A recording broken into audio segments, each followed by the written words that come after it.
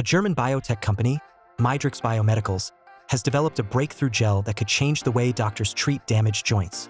Called chondrofiller, this collagen-based implant is injected directly into areas of cartilage damage.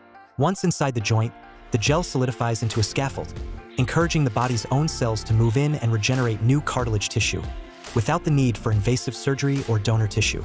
The innovation is especially promising because it mimics the body's natural cartilage, both in structure and function, while preserving bone and avoiding the complications of traditional grafting.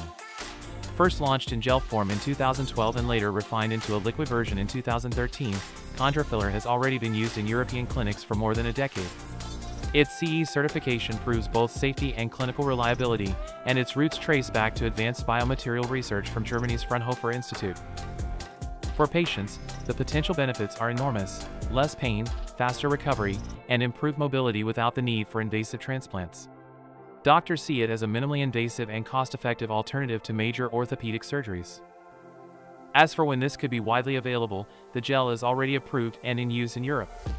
With more clinical validation and growing demand, broader adoption worldwide could happen within the next few years.